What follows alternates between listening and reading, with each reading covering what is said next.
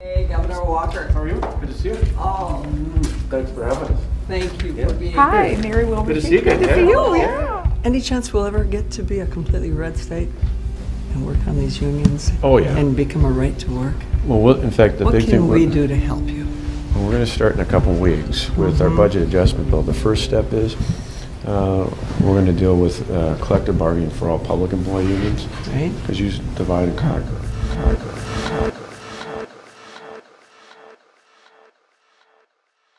An attempt to divide and conquer. Scott Walker's words.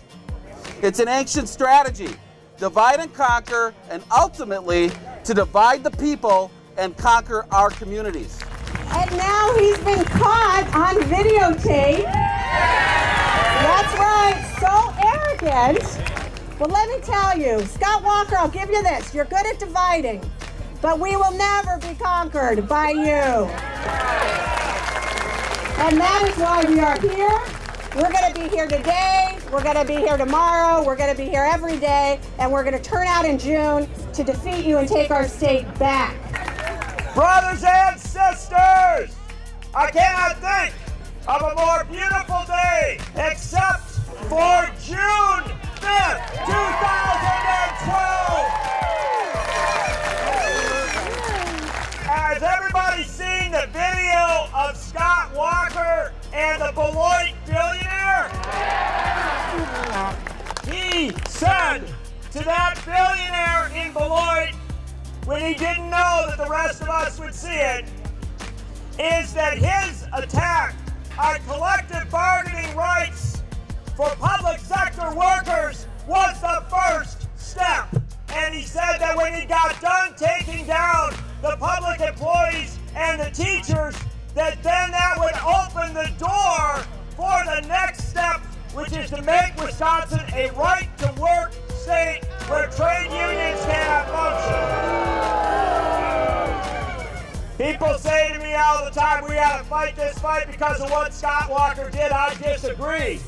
We have to fight this fight because of what Scott Walker will do if he retains his office. We have to remove him from office before he takes apart the rest of this state. I think it is so important for us to remember that the governor of this state said that his policy is to divide and conquer.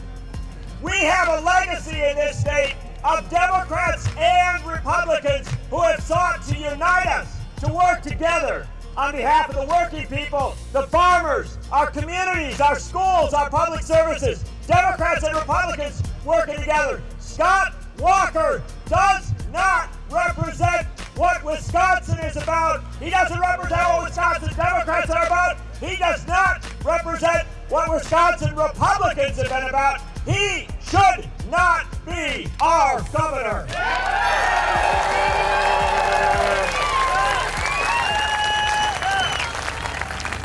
To say in February and March, all he was trying to do was balance a budget and create jobs in this state, when you know as well as I do, and now the world knows, that was an absolute sham. That's why that divide and conquer video is so important.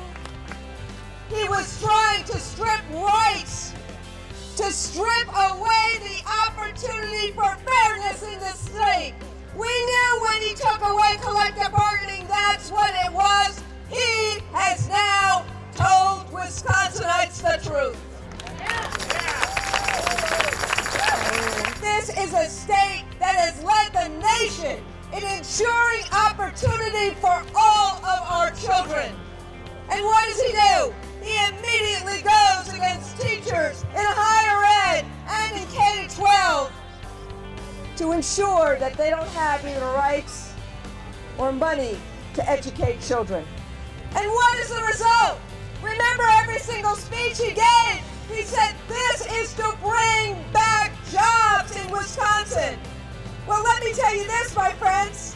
Wisconsin leads the nation in job losses since Walker has been governor. We as a labor movement have had to fight for fairness and justice in this this country each step of the way. The only way we recall Scott Walker, the only way we take back this state is to earn it. This, my friends, is life and death. Not just for us, but for anyone in Wisconsin or in the nation who believes in a fair shake, who believes that you lift rather than tear down, who believes that you unite rather than divide. Will Wisconsin take back its state? Will you be the ones that show America that fairness and opportunity and justice is alive and well in these United States of America?